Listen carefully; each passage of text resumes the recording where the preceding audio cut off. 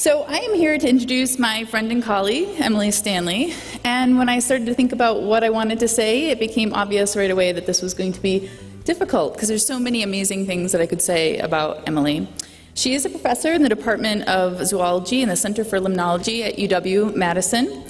And she's an aquatic biogeochemist and ecosystem ecologist who started out working mainly with streams, but she has really diversified and expanded her repertoire to include wetlands and lakes too.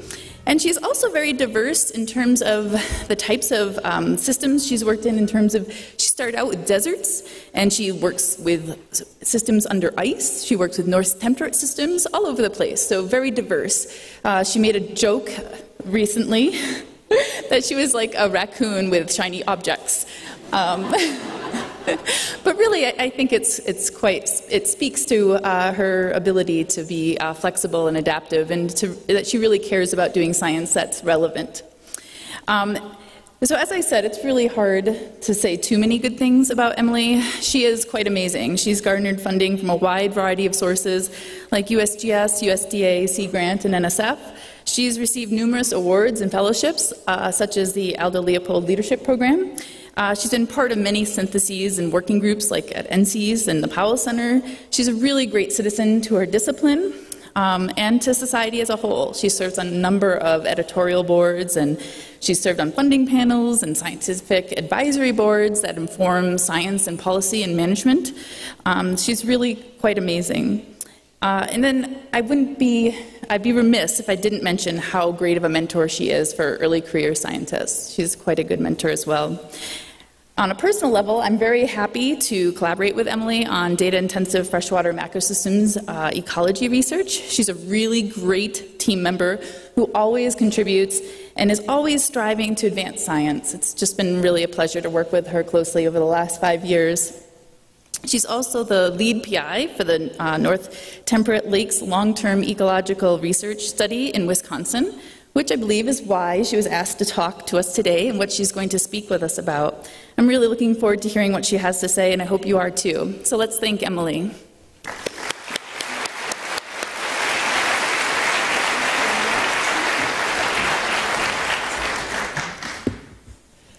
Thanks, Kendra, for that humbling introduction, and I want to also thank Kendra and Tammy and Bea and all the organizers for this invitation. It really is a great honor to be here to talk to you guys. A little intimidating as well, and in particular knowing that I am the one thing standing between you and the courtyard, so I will try to not go the entire, someone asked me if I was going to talk for an hour and 15 minutes. I will try not to do that.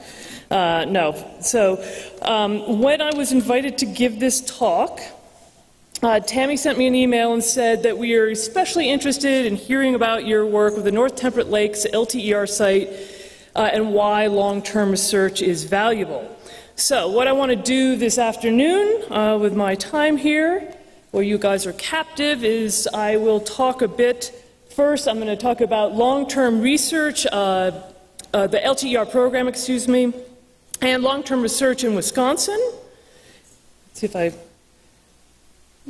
and from that, I'm going to talk about some broad lessons that I have learned from doing long-term research, both personally as the PI of the North Temperate Lake site, and I think just general lessons that have been learned from doing long-term research by many individuals.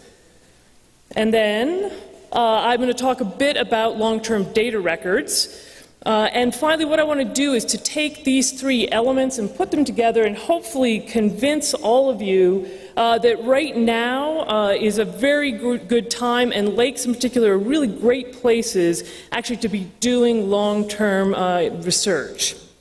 So we'll see if I have some success on that front. Okay, so I am standing on the shoulders of giants, and I would like to acknowledge that I really am sort of a spokesperson for a couple of different projects. First, definitely the, oh, that didn't go forward. I'm having some button issues, and I will get over it shortly. Okay, so first is a large group of individuals who have been part of the North Temperate Lakes long-term ecological research program since 1981.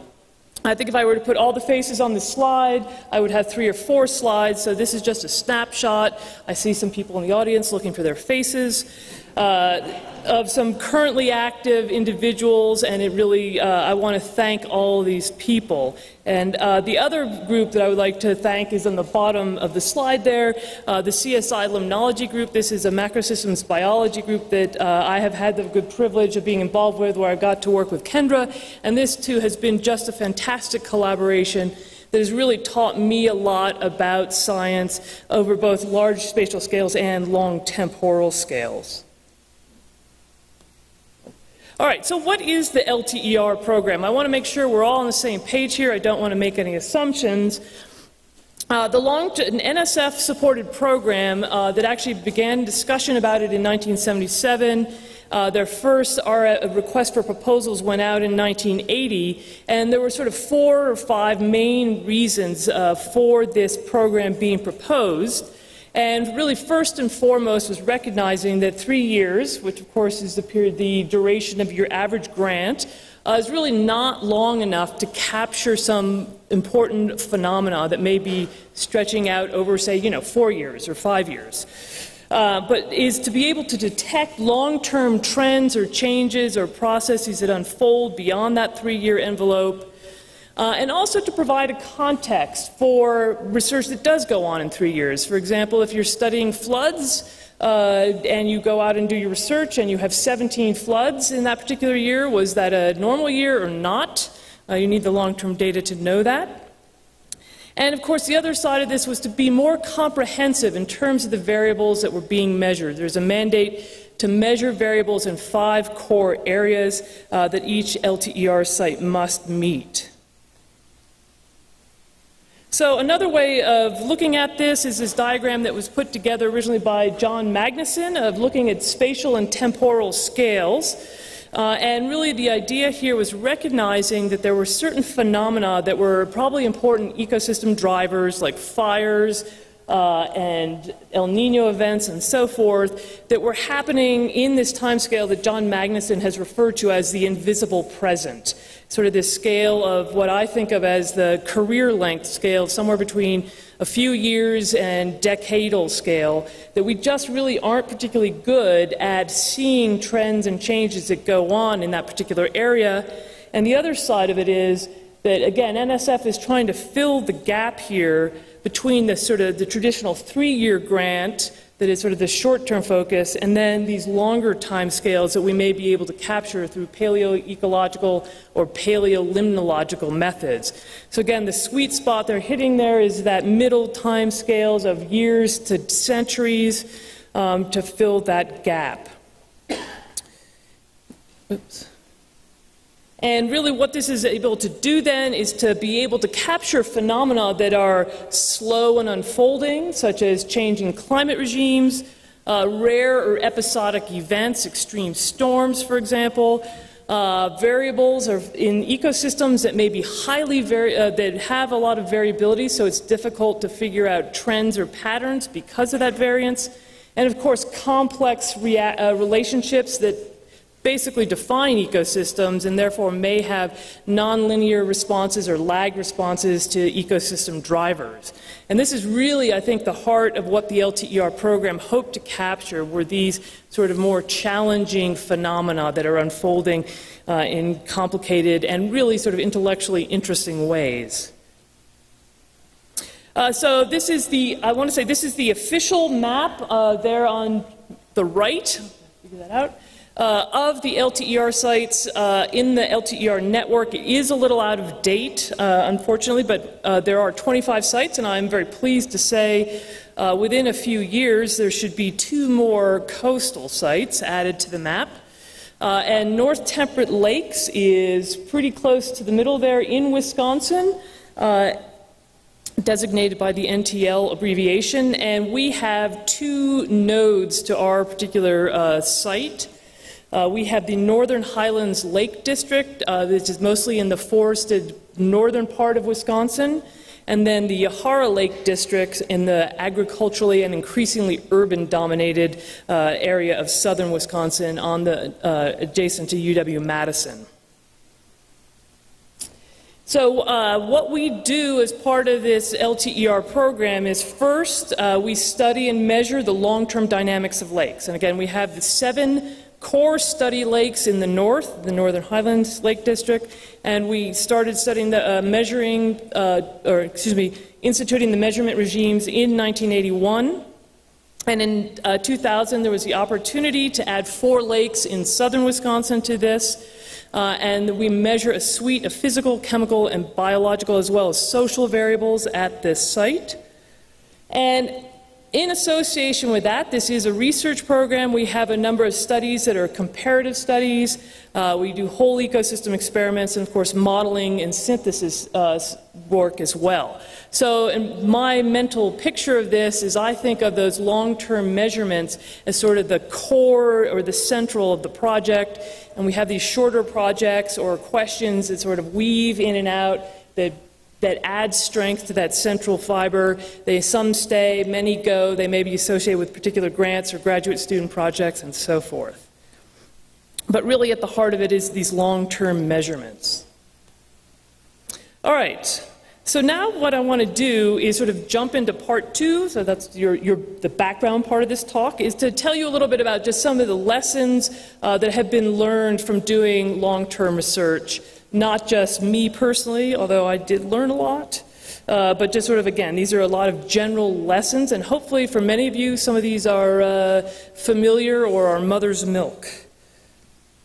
Okay, so the first one, and this is one that I feel like I live a lot, every day perhaps, is that it is very challenging to generate long-term data sets. There's a lot of work and investment that goes into it, and John Magnuson, who was the first lead of the North Temperate Lakes, said this very, very well, that this is a research project coming from NSF. It has an emphasis on question-driven research, so trying to say you're doing monitoring, which has bad PR. It hasn't done a good job advocating for itself, and some people see monitoring as something that is not question-driven and therefore not appropriate. I think there's a good argument to be made against that, but not my issue in this talk. But it needs to have a research focus. Then the next challenge, of course, is over this very long time span is maintaining the continuity and integrity of the research you do, as well as the data you collect and keeping track of it. There's an enormous emphasis on information management that has really been core to the success, I would argue, of LTER. And I think sort of at a larger intellectual scale, another pair of challenges that have been substantial is sort of this question of whether the priorities that we are interested in today are going to be priorities down the road. And similarly, are the methods that we use today going to be appropriate down the road as well? And I can tell you that the answer to both those questions is often no. So this is just one of the realities that many of the things we do or measure or ask about are relevant down the road, but some of them are not, and it's sort of managing those issues that really is at the crux of some of the difficulties that you face when you try to maintain these long-term projects. Oh, and of course I did not advance this. Fantastic. Sorry about that. I was doing so well there. All right. So I think, John, to translate these, I think really what it comes down to is the challenge of these any long-term project is trying to sustain the interest and funding and the methods that are needed to continue this sampling and analyzing the same thing in the same places in the same way year after year after year. And it is so. Okay, so that's a practical issue that has become very clear to me as the person in charge of this project. I think there's some other much more upbeat and exciting things that are very clear from doing these long-term projects, and I think one of them is really conspicuous to me and that I think has been known to many for a long time, is that aquatic ecosystems really are fantastic laboratories for long-term research. There's a lot of reasons for this. This has been well spelled out by others. First and foremost, a lot of the organisms that live in lakes and streams have a relatively short generation time. And so we can see multiple generations come and go in a very reasonable period of time. If you study many of these ecosystems, if you're interested in disturbance, experience repeated disturbance, again, within a reasonable time frame. Then, of course, we think of aquatic systems, are well known, have been well described as sort of these sensors and recorders of the surrounding environments. So they are receptive to the terrestrial and larger context in which they reside and can reflect those processes. And, of course, within a very reasonable geographic extent, you can get, I don't want to use the word replicate exactly, but multiple sites that can be sampled that are independent of one another, giving you many places where you can ask your question and pursue your science. So the way this is sort of brought up to me as a stream ecologist working in the desert is, say, for example, you're interested in studying succession. Now, if you have a choice of an ecosystem in which you want to study this phenomenon, I would strongly push you toward the desert stream, where you will have repeated floods and successional sequences to study, as opposed to the forest, where you might have a fire and then you have to wait, 50 years to do your dissertation to watch the successional sequence before you get to defend your dissertation. All right, so another lesson, and this one might seem really obvious, but it's really something that always surprises me, is just that everything is changing all the time. It's changing at all spatial and temporal scales, and I think traditionally in limnology and ecology, we've, as sort of the original motivation for LTER has demonstrated, we're particularly good at seeing those daily and seasonal and short-term phenomena that goes on, such as shown here by the ice going out on Trout Lake. This was inspired by you, John. But what I really want to focus on, again, is that time frame of the invisible present, or sort of that decadal or longer time scale. In the subsequent series of examples, I want to show you the change that we have seen in Wisconsin lakes. Okay, so we have seen quite a bit of change. So we'll start with show some examples here of what we see in our lakes. We'll start with some very well-known examples of physical phenomena that are ongoing in our lakes. Our lakes are getting warmer. This shows a sparkling lake surface water temperature that has been increasing slowly but surely over the period that we have been working on the lake.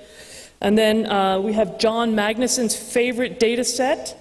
So I felt like I wanted to put that in there, of ice duration in Lake Mendota since 1850, and over that period of record, Lake Mendota has basically lost about a month of ice cover on average per year, which is pretty remarkable.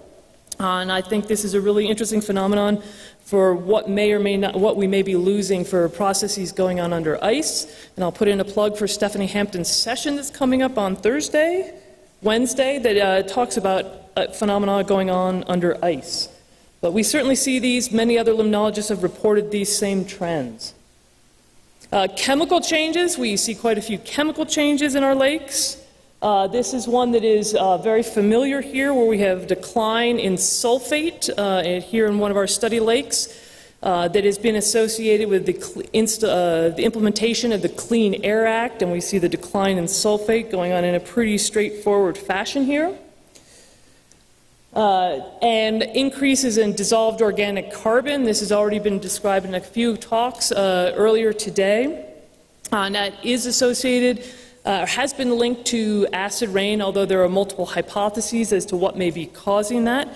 But it is, again, another widespread phenomenon in this global browning that many people have reported from Europe and Canada and North America.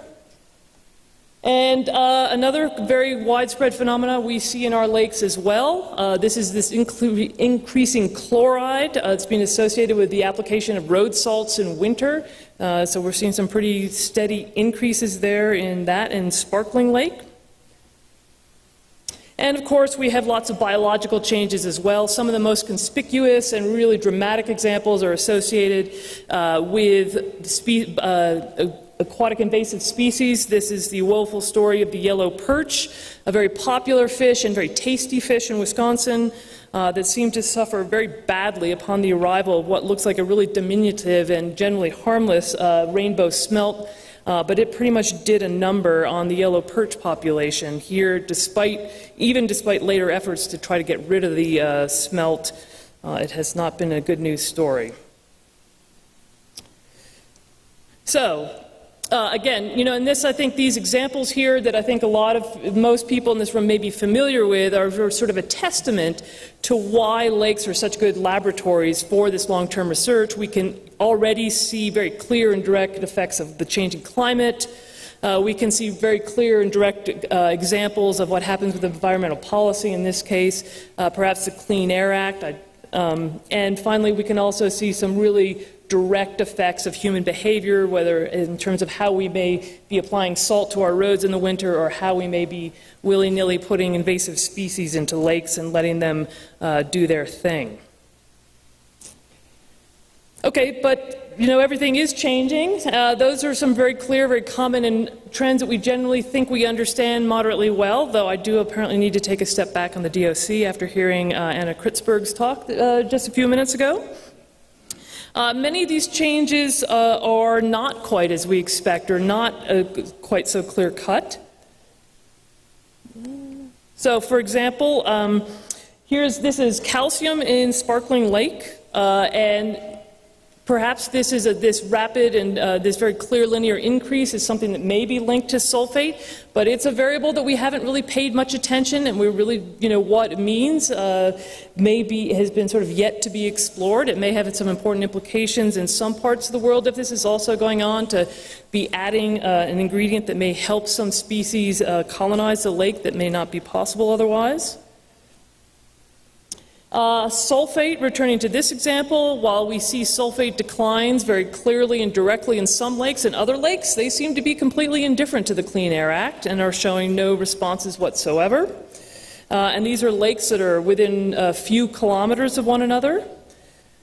And then we may have some other effects, such as the macrophytes, how they responded to the arrival of rusty crayfish in Trout Lake, where peak crayfish hit in this year around 1990, but it wasn't until about 5 years later that the macrophytes actually finally started declining below historic levels. So we are seeing a lag effect here associated with the consequences of this invasive species. So sort of a bit of a surprise in terms of that delay in terms of the cause-effect relationship. And of course, after telling you guys that everything's changing, well, that's not entirely true. Not everything is changing. And as someone who is very fond of the nitrogen cycle, this one is a little disappointing, because I gotta say, it looks pretty dull. Total nitrogen does not seem to be doing much. And I showed some very nice, not surprisingly, some very lovely clear-cut directional trends before. Not all trends are like that. There's the calcium example, and it looks like you'll have to take my word for it, I suppose, on the threshold drop there for the yellow perch that were very high and then very, very quickly went down to near zero densities. We see other patterns of change. We have an oscillating pattern. Those are two lake-level records that are strung together from two northern highland lakes that show this distinct sort of near-decadal pattern associated with larger NAO patterns that are affecting the rise and fall of lake level over a 70-year period. And then we have records which I think just are best to be categorized as erratic. It's really not clear what's going on, but they are showing changes in variance, certainly, and at times also showing changes in mean, and it really is not entirely clear what exactly is going on there. Those are the interesting ones. And so, oops, I'm going to go back for a sec, if I can. So these are all different lakes and different variables. We can also sort of see the same effect of variety showing up if we look at one variable across different lakes. And again, I'm going back to the old study here, apparently, for this talk, of sulfate. Here we see sulfate in our 7 study lakes. Again, these are all within a few kilometers of one another. In general, the trend is certainly declining. But what we see is that some lakes, the top lake there, this is Aliquosh Lake, there is been no change, no increase or decrease. Trout Lake right below it, there was a little hiccup there, and then it sort of seemed to reset at a similar similar concentration that was slightly lower. And then we have lakes that are declining, sometimes reaching a minimum around 2000, other lakes reaching their minimum concentration a bit later in 2005, so we have different rates of change over time. And again, this is the same variable, and lakes are all very close to one another, so really the challenge there is to have to know exactly why it is that these patterns and these rates differ so much in adjacent lakes.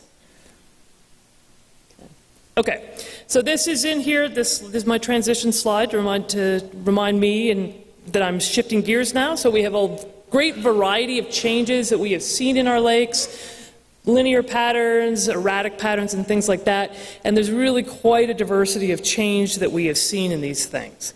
Now, I want to shift gears a little bit and talk about data records.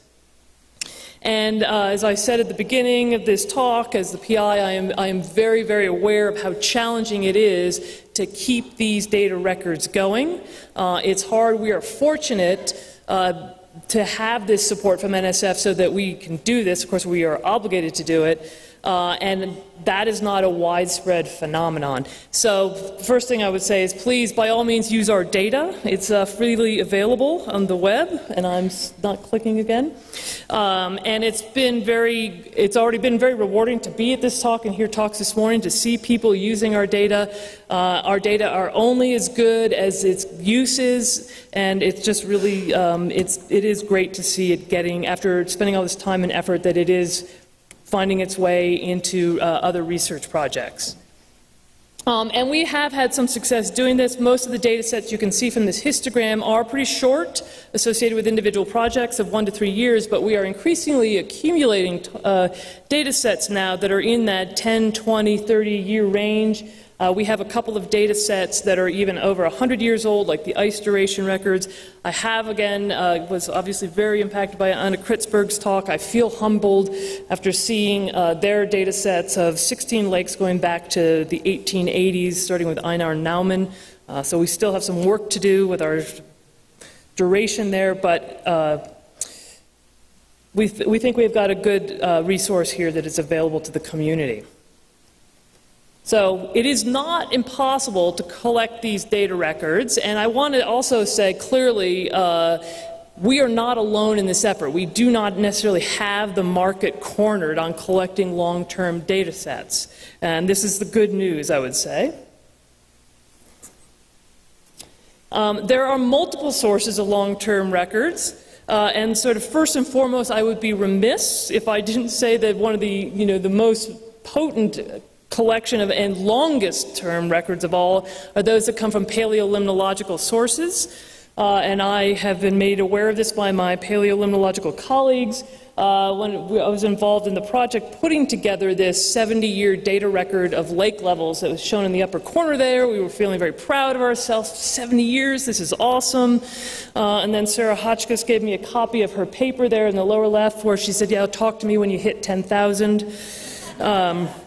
And so I realized that really our record there sort of fits into that quadrat. So I am fully, yes, so this is a good thing to keep in mind and sort of puts our work in an important context. There are a number of different resources for long-term data records that come from agency-based of a national, regional, state monitoring programs. The Swedish monitoring program is really a remarkable one that has been used very widely and has coming to have a very strong influence on limnology right now. That began really in earnest in the early 1970s. Here in the United States, there's quite a bit of monitoring that goes on. The states are required to have a monitoring program to meet the requirements of the Clean Water Act. And being involved with Kendra and Pat Serrano and several other excellent scientists on this CSI limnology project, we have cobbled together these state data records along with a few others into Lagos.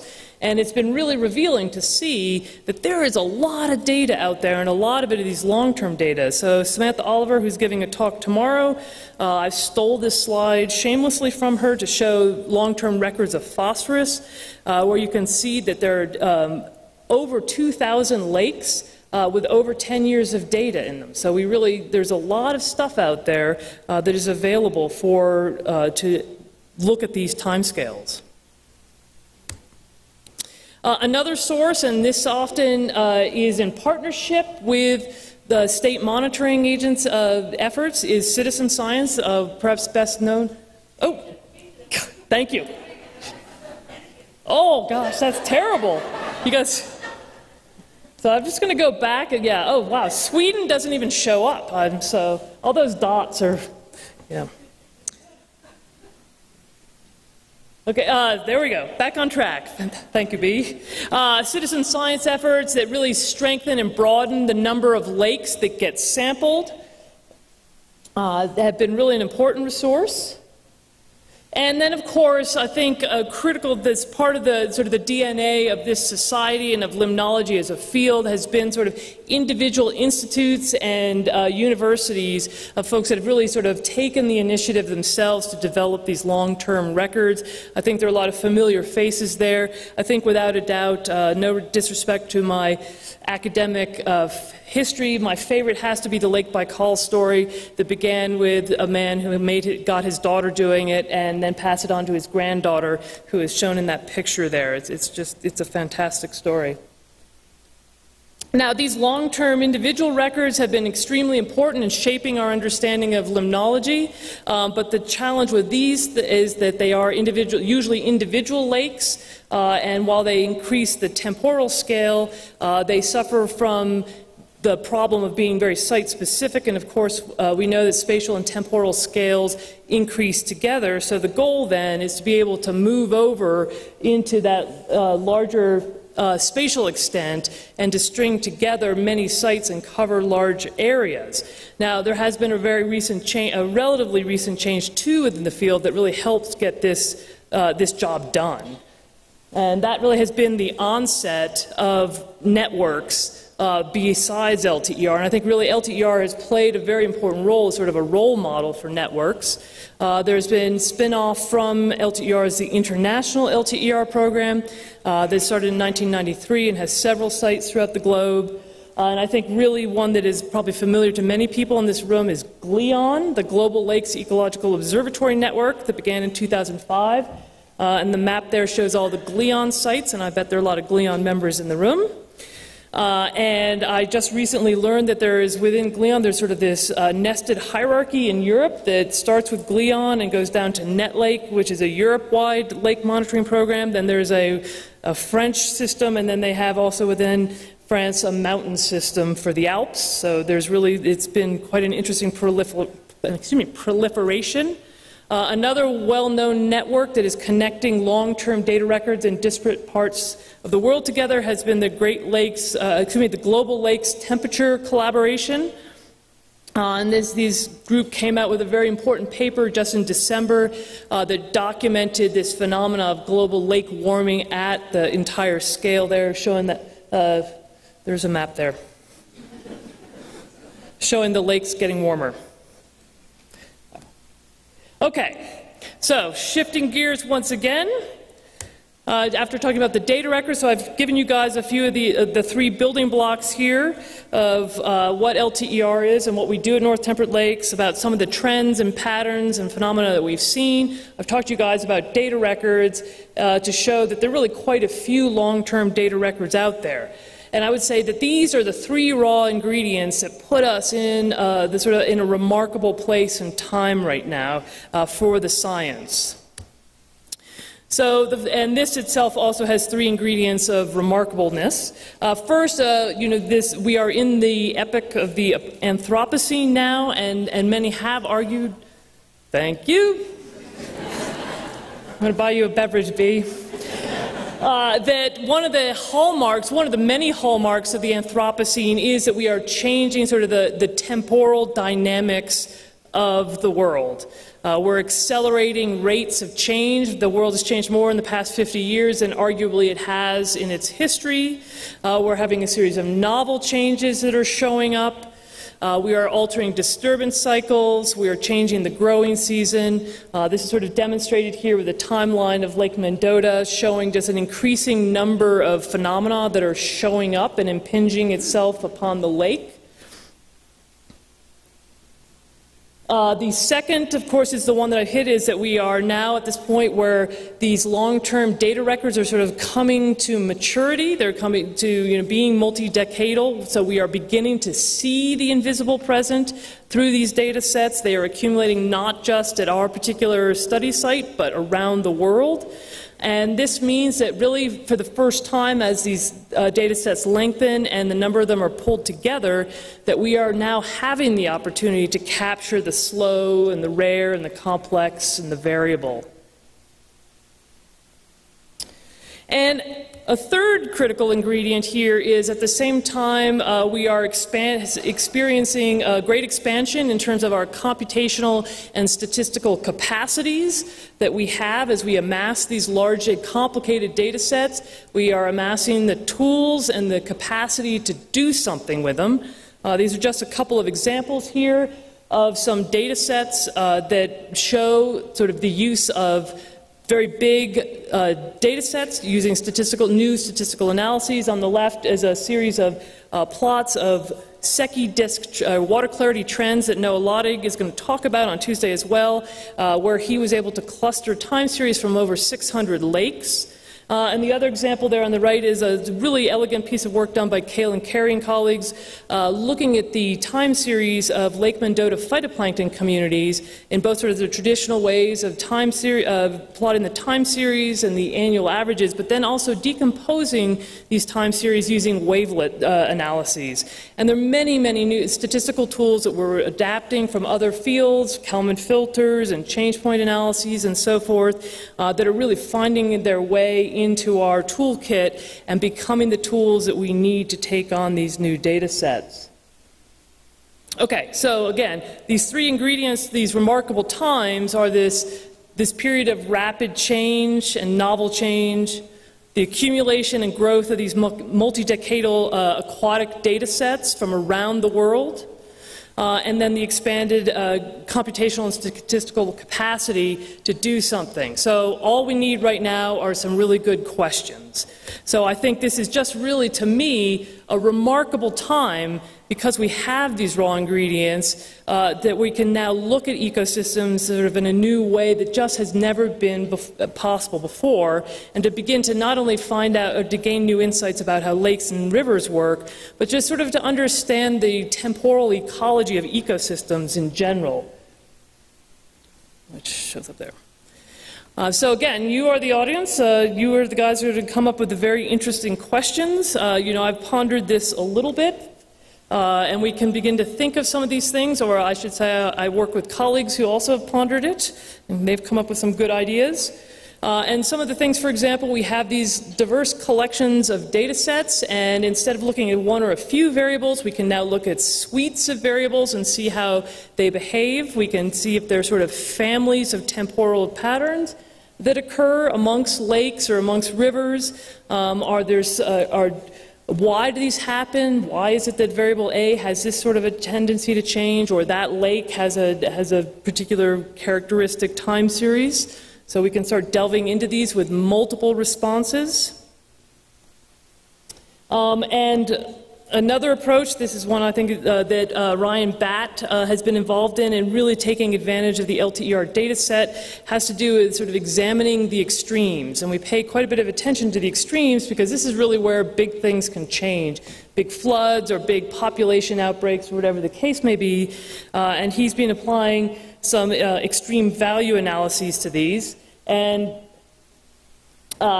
this is going to be a little bit tough to explain, because there's some gray data under there, but the blue dots highlight the annual maximum of a time series for the blue variable, and then the red is the annual extremes for a red variable. And what you can do is take these extreme values and fit a distribution to them and describe the shape of that extreme value distribution by a shape parameter that has a funny Greek name, so I'm just going to call it the shape parameter, that describes the fatness, if you like, of that tail, sort of how far out does it go. And these, again, these fat tails are things that are ecologically very concerning and very interesting, because these are the ones that really are exceeding historic records, are really when dramatic events may happen. And so what Ryan was able to do is he took the LTER data records and did this sort of a fat tail analysis on it to see what sort of variables are really extreme, what are the record-setting types of variables. And he was able to use 595 time series to do this analysis. And he just sort of coarsely categorized them into physical, chemical, biological, and meteorological. And what he found was that the most likely to have these sort of extreme events to be most record-setting type variables are the biological variables. Now, on one hand, this might sort of seem intuitively to make sense to us, but this is an analysis that we've never done with ecological variables before. And what it's sort of showing us is that there is sort of an amplification effect that goes on between the physical drivers that these lakes experience and the biological responses. And it is interesting to me to discover that the two most fatted-tailed responses, one is sunfish in Lake Mendota, and the other one is a rotifer. I don't know what that means. And we can flip this analysis around and consider the sort of the frequency of extreme events. How long do we have to wait before we see another sort of record-breaking event? And again, it is sooner for these biological variables than they are for the physical or meteorological variables. So these are much more, again, amplifying the changes that they're experiencing. And I think there's really quite a bit of opportunity here to really begin to unpackage these extreme events and understand why it is that they have those fat tails. And I think another opportunity that is here is really, as we lengthen our ecological time series, is to make linkages to the paleo records to really sort of bridge that gap a bit more. This is beginning to be done. There's some people that do it quite well, but I think as, again, we can have the opportunity to reach out and sort of expand our understanding of even more temporal scales by explicitly linking ecological and paleolimnological time series. And I did not advance the slide. There we go. And I leave that for others to do. So those are sort of the big points that I really want to make. I mean, these, I think, they're just lots and lots of opportunities, and we've just really begun to open the door. It's fun to be able to see these time series show up more and more often in the literature, in talks at this meeting. And I think really, again, these are remarkable times as we've seen these time series progress. I've just thrown a few examples out. I think there are going to be many, many more that you can come up with. Really all we need are the brain power of some young scientists to sort of pursue this and ask these questions and take advantage if you fold some long-term research into your research portfolio. And with that, I want to say thank you very much. I appreciate your patience, and it's almost time for cocktails.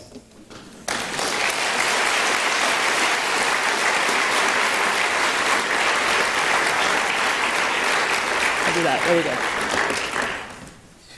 Sorry about the clicking. We're going to fix this issue before tomorrow's plenary, don't you worry. And maybe the bulbs, too. So who has questions for Emily? We've got some time, although we are going out to the courtyard soon. I can't see anybody. I know. We're being blinded. Oh, they're heading for the lights.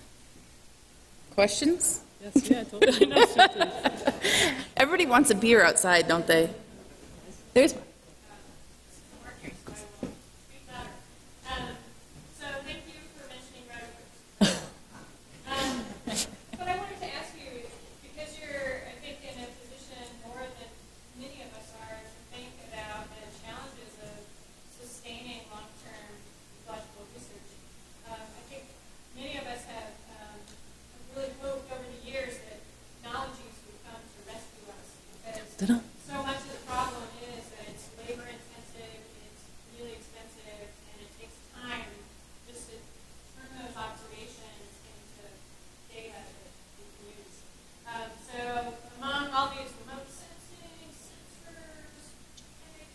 do you think? What are the great books first now? Yeah. That's a good question. I mean, I think this is something that we have been very actively grappling with, and I think some things we have successfully gotten rid of, not gotten rid of, are in the process of reevaluating the value of measuring things ourselves. There's some things that are very straightforward, lake levels. We have Noah Lodig, who's in the audience, has a dream of retiring our lake level boards, but I think, and there will be some things that we will be able to replace and not have measurements, but never everything. I think there's always got to be, you've always got to go out in the field. I think there's a lot of value to always going out in the field and seeing it and touching it and knowing what's going on at your site. And the other thing about technology, you may just be trading one labor investment for another. The information management is, of course, not trivial. And I think if I were to offer advice to anybody embarking on long-term research is to please be sure you have a plan to take care of your data and know what you're doing with your data. So you may just be moving it inside. So that problem will never entirely go away. So.